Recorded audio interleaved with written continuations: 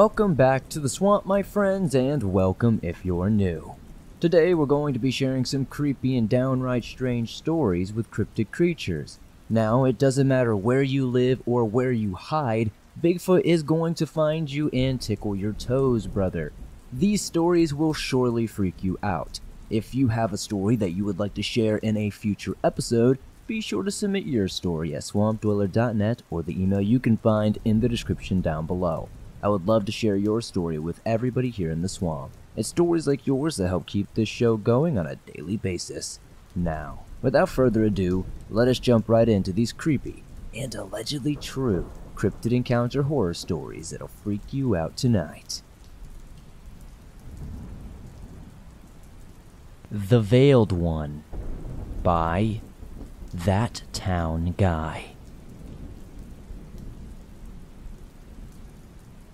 In the heart of the dense, shadow-draped forest where the twisted branches whispered secrets and ancient trees stood sentinel in silence, a creature lurked that instilled terror into the bravest of souls. The locals spoke in hushed tones about the legend of the Veiled One, a monstrous entity that dwelled in the darkest corners of the forest. The tale began with friends seeking adventure, their laughter echoing throughout the moonlit clearing as they set up camp for the night. A night fire crackled, casting dancing shadows on the towering trees surrounding them. As the night wore on, their animated stories faded into subdued whispers and a chill settled over the air. Unbeknownst to the campers, the Veiled One emerged from deep within the forest. Its presence was felt rather than seen, an evil force that stirred the essence of fear in the hearts of those unlucky to cross its path. The temperature dropped and an eerie mist slithered through the underbrush, wrapping the trees in a spectral embrace. One by one, all the campers succumbed to an inexplicable unease. A rustle in the leaves, a distant howl, and the feeling of unseen eyes watching them caused the group to exchange nervous glances. As the night deepened, an unsettling quiet descended upon the campsite, broken only by the distant hooting of an owl. In the silence, one of the campers, Sarah, ventured into the woods to relieve herself. She moved cautiously, the damp leaves underfoot muffling her steps.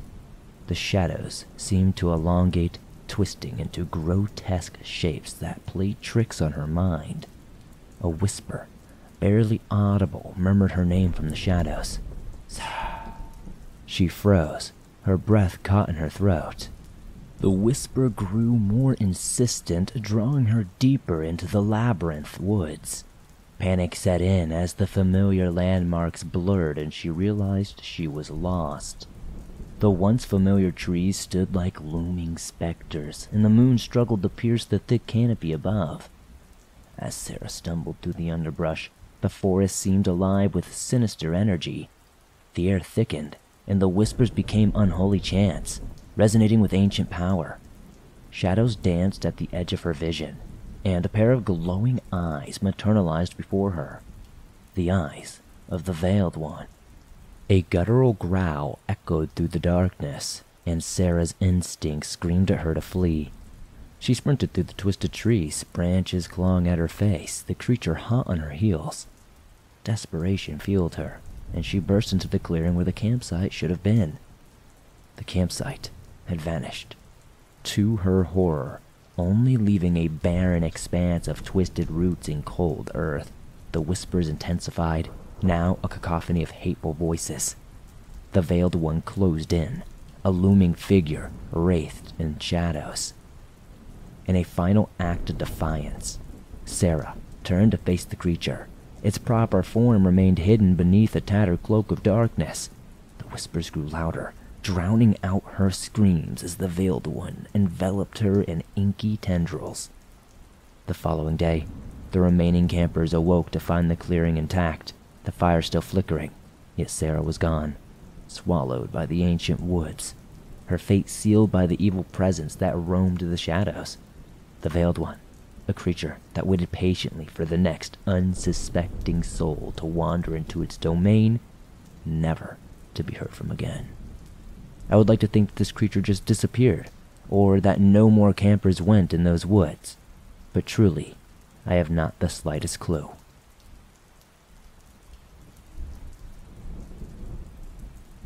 White Creatures in the Woods by Anonymous. I have seen hundreds of these things at night in the woods in the rural areas around Memphis, starting around 2020. They are tall, humanoid creatures with blacked out eyes, moving slowly and in strange, jerky movements. The first time I saw them, I was visiting a veteran friend who was down on his luck. It was sometime around midnight on Thanksgiving Day in 2020. He lived on his brother's property in a rundown camper vehicle at the edge of the woods between his camper and the tree line. There were the remains of an old trailer that had been destroyed by a tornado in years past, with a streetlight on top of the pole that was used to run electricity to the destroyed mobile home on the other side of the pole, which was approximately 15 yards of a field that had a dirt road that split in half with tall grass and brush at the edge of the far side. Then the tree line which started on the opposite. They were people hiding at first. They seemed to be grouping more in the darker areas where the light from the pole was not as bright. I asked my friend about them, and shrugged it off and said they were always there and they didn't bother them. He also said that no matter what you did, you couldn't get close to one, no matter how fast you were. So being a combat veteran with 2 deployments under my belt and my firearm from my vehicle, I attempted to approach these things. As I got closer, I noticed they were solid white creatures with solid black eye sockets that moved in a jerky but prolonged manner. There had to be at least 50 or more in that field, down the dirt road and at the edge of the tree line and beyond. Determined to let something mess around and find out, I continued to walk towards them, and all of a sudden, they looked at me with black, empty-looking sockets, and instantly caused me to feel more fear than I have ever remembered having in my lifetime. I did not approach them that night. I turned away, left the area, and took my buddy to stay a few days at my place. Since the first time I saw them, I have seen them about a dozen times, always at night and around wooded areas at different locations. I have since tried to run and catch them and fail because the creature simply disappears the moment I close in within 5 to 10 yards. Anytime I lose direct eye contact for a mere flash of a second, they seemingly up and vanish. It's like they can phase in or out or something. If you get in close, you can see the weird jerky movements is like a part of them. Their arms, legs, and head seem to all move at different times and in different positions. They disappear anytime they move, so they cannot be seen if they walk. I have pumped 45 incendiary rounds from my AR-15 into one without a single shred of evidence of it left behind. These things make audible noise that can be recorded but do not show up on a video or any cell phone recording. I've brought out old analog camcorders with cassette tapes and don't even see anything happening as well. I don't know if they have some sort of frequency thing that they can do to avoid all of these things, but it's very of this earth. Animals also see them. However, I have tried to show them to people, and only about half of those I have shown them to see them. I have wondered if I was losing my mind, and if anyone else has seen them and tried other experiments like I have. I have searched all over the internet, and only found a few cryptid creatures that share 1 or 2 similar things with them, but nothing comes close enough to say that it's a match. The only close thing was the origin of white zombies. Sort of, anyway. A few people tell me this could be a shape-shifting creature. They are different sizes, some more prominent, some smaller, and they do group up in what I have come to call family clusters, 4 to 5 of them, usually with 2 taller ones and 1 or 2 smaller ones.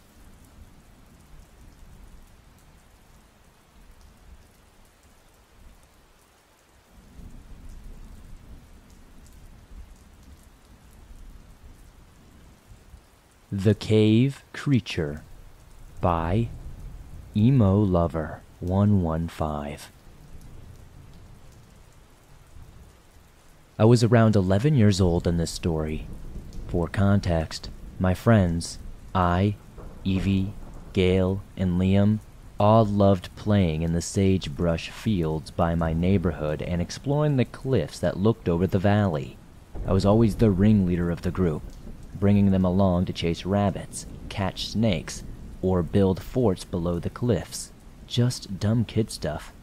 One day, Evie told me that a friend of hers found 2 caves in the sagebrush and gave her directions to find them herself. I thought this would be perfect for a group adventure, so I rounded up my friends to search for these caves. The first one was at the bottom of a smallish cliff, so we climbed down, one by one. It was clearly a hangout spot for teenagers or something, since the ground was littered with empty beer cans and liquor bottles. The rocky walls were covered in graffiti, and there was an old tattered blanket in the furthest corner. However, there was nothing of interest to a bunch of 6th graders, so we moved on. The second cave was way smaller. Not even one person could fit inside. I guess if you really wanted to, you could cram yourself in and sit down, but it was extremely claustrophobic. All 4 of us huddled around the mouth of the cave, peering inside. Of course, I was closest and could see more than others, and noticed a wide tunnel that led deep into the rocks. In the very back of that tunnel, I caught movement. I looked closer, squinting my eyes to adjust to the darkness, trying to figure out if I was actually seeing something. There was a medium-sized animal, if you could even call it that, facing away from us, crouched over and breathing heavily. It was pretty much bald, with a few clumps of hair in its back. It was incredibly thin. I could see the outline of its spine and ribs. "Gale, look." I pointed down the tunnel and moved away so he could see. He hesitated before speaking. "What is that?" I was relieved that he saw it too, but the feeling of unease became stronger the more time we spent near the cave. "How would I know?" I responded. I moved closer to look at it again. Liam and Evie both stood a safe distance, nervous and preparing to escape if something went horribly wrong. I think they also felt the lingering sense of danger, but were smart enough to stay away. My 11-year-old brain thought the best course of action was to pick up a rock and hit the thing with it, to try to make it move. And thinking back on it, that was the worst possible thing I could have done. My friends watched as I grabbed a rock off the ground and chucked it hard, hitting the thing right in the back. As soon as the rock struck it, the thing swung its head around and stared at me with these horrific, blank eyes that ripped through my soul and nearly made me crap my pants. Adrenaline and utter terror surged through my body, and I did not stick around to see if that thing was coming after me. I nearly fell down the side of the cliff climbing up to safety. My friends were equally as terrified, repeatedly asking if what I saw actually happened. Neither me or Gale had a solid answer as to what that thing was, just a description of those dreadful eyes and its bare skin in the dark corner. Unknown Creature by Professional Walk. I was out camping in the woods with a group of friends when we encountered something that still gives me chills to this day. It was late at night, and we were huddled around the campfire, telling ghost stories and roasting marshmallows. Suddenly, we heard a strange noise coming from the trees. It sounded like a low growl, but it was unlike any animal noise we had ever heard before. We shrugged it off and continued with our night, but the sound grew louder and more frequent as the night wore on, and it became increasingly harder to try to ignore it or pass it off as some sort of animal. At one point, we heard something moving in the bushes nearby. We shone our flashlights in the direction of the noise, but we couldn't see or make out anything. It was much too dark and too dense with trees and brush.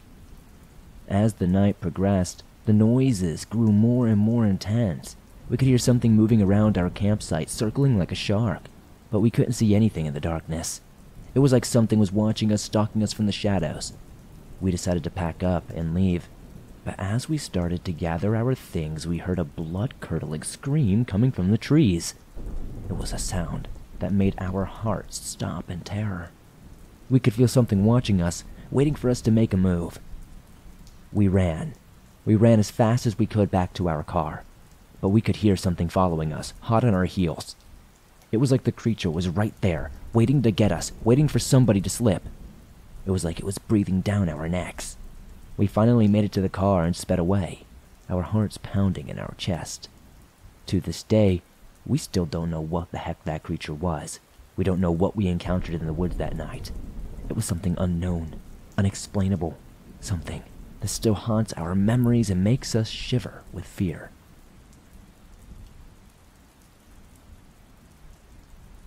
A Night in Horror by Electrical Line 6982.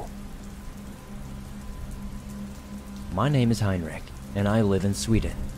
I will tell you a story that happened to me years ago, but I will never forget it. The worst night and time of my life. I apologize already now that my English is not the best, but I hope you still understand anyway.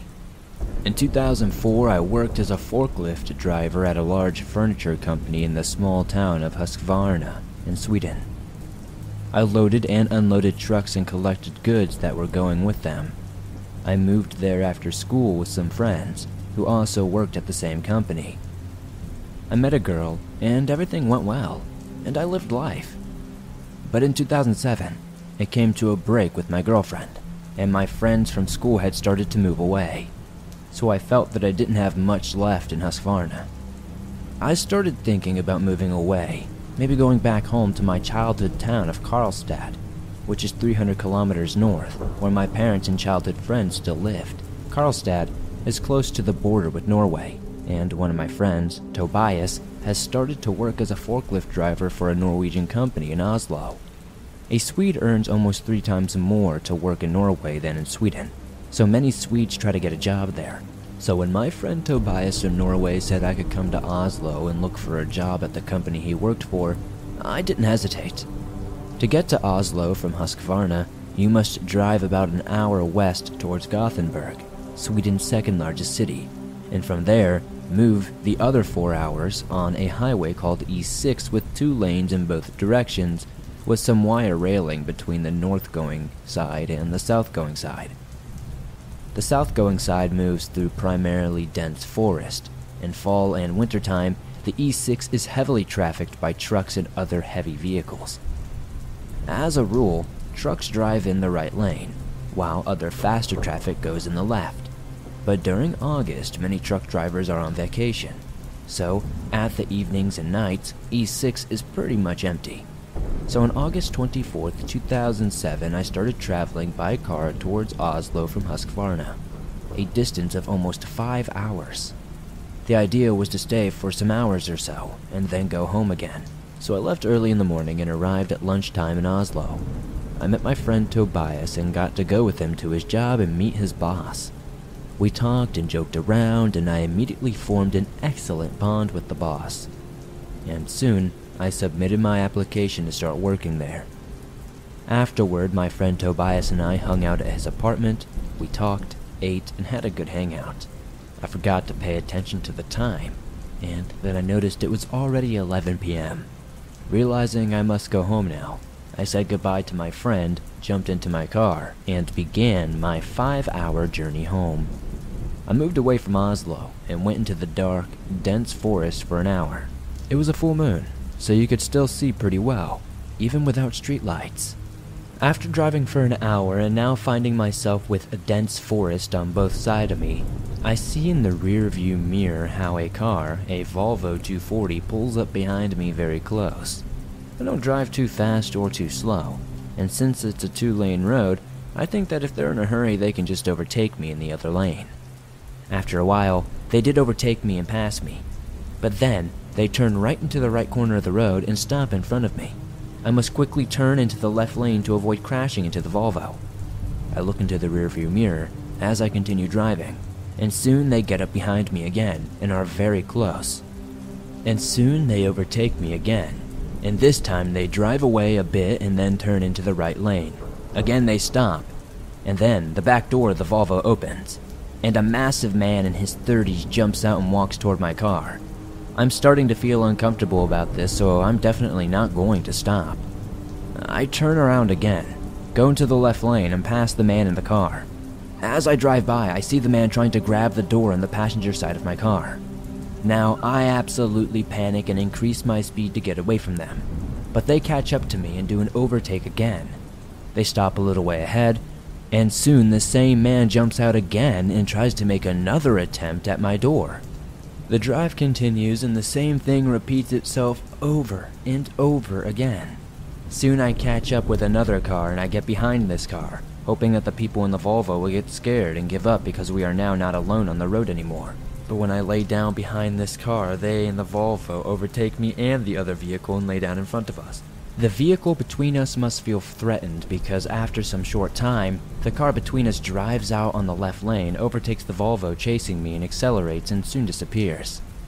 I pick up my mobile and dial the emergency number for Sweden, which is 112, but the automatic voice operator says the number is not in use. Since I am in Norway, the Swedish emergency number does not work, and I did not know the Norwegian emergency number right then and there. I call my dad and hope he's awake. My dad answers while the hunt continues in the same way as before. I explain with panic what is happening and want him to help me find the emergency number to Norway. My father is a very calm individual and rarely gets upset. He probably didn't understand the seriousness of the situation either, so he said, "Take it easy, try to drive away from them and stop and then ask what they want." After a few attempts to get my dad to cooperate without success, he's clearly not getting it. So I hung up and threw the phone in frustration in the passenger seat so that it bounced down between the floor and the heart and disappeared under the passenger seat. Soon, I am approaching Halden, a small Norwegian town. I see a sign showing an exit lane to the right. I think that now I am saved. I can turn off the E6 and the car chasing me can hopefully leave me alone. But to turn into the exit lane, I have to slow down. When I slow down, the car chasing me comes and drives around up on the exit lane in front of me and parks across it at the end, so that I can't go off the exit lane and exit the E6 because they're now blocking me entirely. So, with nowhere to turn, I have to continue on the E6, and the panic is now massive. I'm terrified, and now I decide that they won't be allowed to overtake me again before I border to Sweden. So, I accelerate up to 160 kilometers an hour, and they don't manage to overtake me.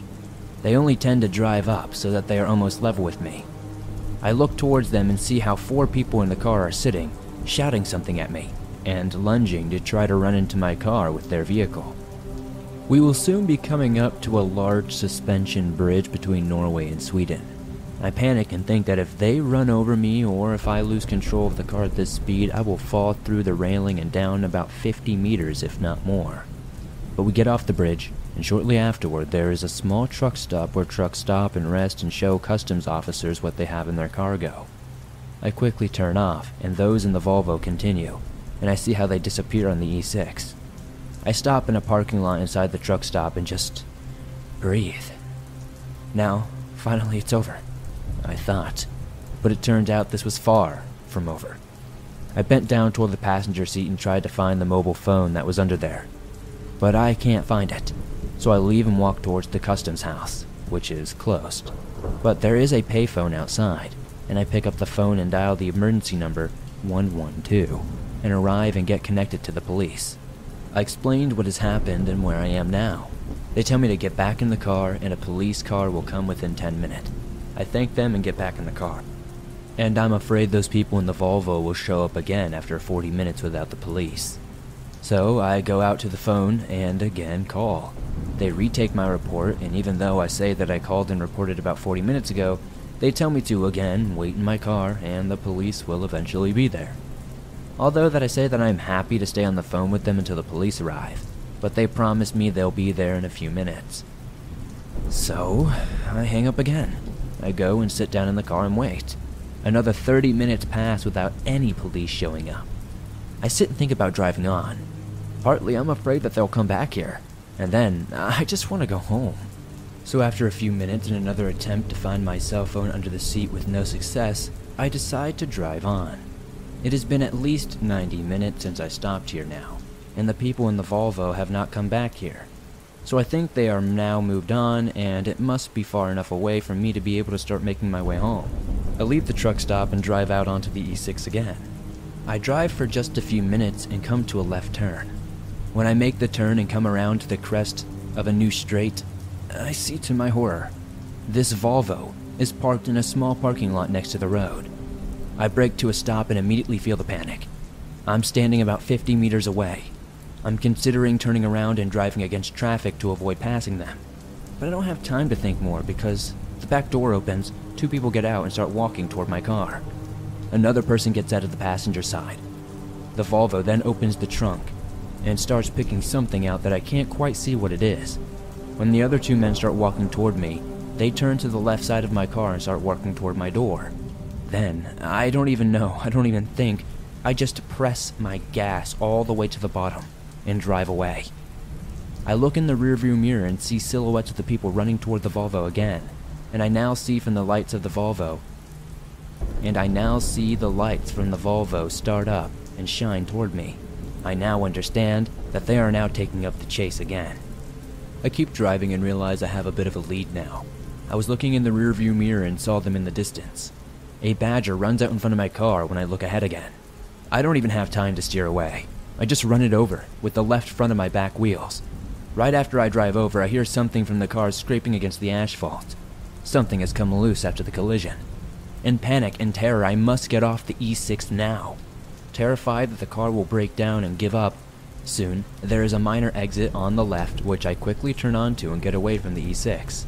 When I arrive a little way up, I see a sign from a small village that is about 2 kilometers away. I can't remember the name of the town now. So I start driving on this smaller road towards the village, and I still hear how it scrapes under the car. Then I see a small forest, and to the right, at the turn in the street, I no longer see the Volvo in the rearview mirror. And in a panic to get far away from the E6 and big roads, I turn into this forest road and continue into the trees. The road is very narrow. There are 2 ruts, the grass is in the middle, and around the car are large trees. I drive further into the forest road until I come to an end of the road, and it's just more forest. I manage to turn the car around, and now I'm facing the direction I came from. I turn off the engine and exhale. Everything around me is quiet and dark, but soon I can see between the trees far away 2 headlights approaching. The panic returns. They have seen where I turned off somehow, and now they are coming yet again. I see it's them, and when they break through the trees, I realize now that it's just survival that counts. I take my wallet and car keys. The mobile is where it is. I get out of the car, close and lock it. I put my wallet in my pocket, turn around, and start running into the forest as fast as possible. I hear people in the Volvo calling for me. I run more profoundly and deeper into the woods. After some time, I reach a small clearing and see a large stone under a very big tree. I climb onto that rock, grab the tree branches, and climb up. There are thick leaves on the components, and soon I have risen to the middle of the tree and I am entirely hidden. I sit down on a thick branch against the tree trunk, breathe, and listen. I am convinced that I will not survive this night. They will find me, and now I can do no more to get away. And no one knows where I am. I think of my friends and my parents. Will they ever find me out here? Will they ever know what happened to me? Or will I just become a missing person case? When I sit and I think about it, I hear how they are walking in the forest looking for me in the distance, shouting, "We'll find you!" But luckily, they never came near my tree. I hear how they get deeper and deeper into the forest, but soon they turn and go back. I see everything through the leaves, their flashlights as they search through the woods. I soon hear how they continue back towards the cars. Then it's quiet. I dare not leave the tree. I stay there until it's morning and the sun has risen. Then, I climb down very slowly and very thoroughly and walk quietly back towards the car. At this point, I'm absolutely terrified that they will be standing there waiting. I'm pretty sure they wrecked my car, but when I go to the road again, I see my car. The Volvo is nowhere to be found. It seems they haven't even touched my car.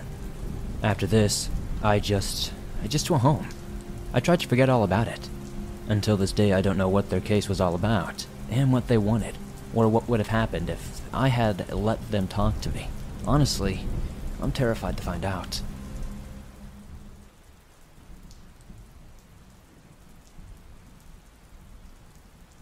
Thanks for listening to these creepy and allegedly true cryptid encounter horror stories. If you enjoyed these stories, be sure to slap that like button, as it helps me out a ton. The more likes this episode gets, the more YouTube pushes it to fresh new eyes. If you're new here, be sure to join us, subscribe, and turn on notifications so you don't miss a new episode. I upload new videos almost every single day on all things natural and supernatural. If you have a story that you would like to share in a future episode, be sure to submit your story at swampdweller.net or the email you can find in the description down below. I would love to share your story with everyone here in the swamp. It's stories like yours that help keep this show going on a daily basis. I'd love to know what story tonight was your favorite in the comments down below. It's great to see your reviews and it helps me pick better stories in the future.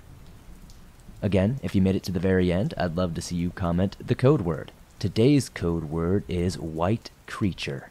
I would love to see the funny comments you guys come up with. The funniest comment will be pinned at the top per usual. Thank you guys so much for supporting the swamp the way you do. I'll see you guys soon with another creepy episode.